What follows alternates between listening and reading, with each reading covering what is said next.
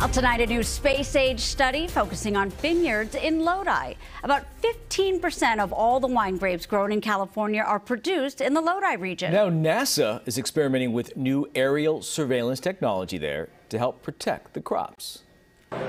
California wine growers are dealing with a devastating disease. It's almost like wildfire out there in the vineyards and how it spreads. Leaf roll virus is spread by insects and can make grapevines impossible to harvest. A lot of growers are seeing that their grapes are getting kind of just stuck, and they're not able to ripen them enough to where they can sell them. Traditionally, farmers could only spot the virus by manually inspecting leaves. You would go out and scout and you'd look for visible symptoms.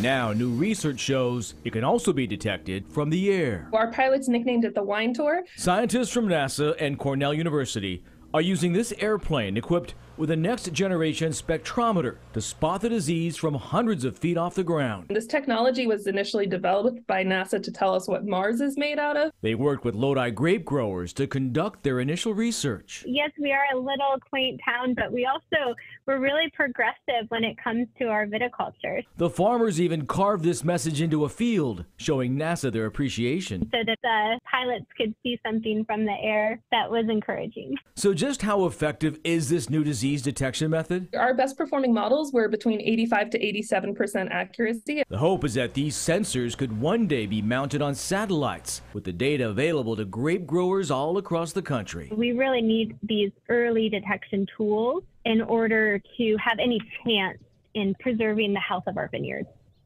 This is a multi-pronged approach. Lodi also got a state grant for a much more low-tech method of detecting the disease. They're going to be using trained dogs to sniff out the bugs that spread the virus.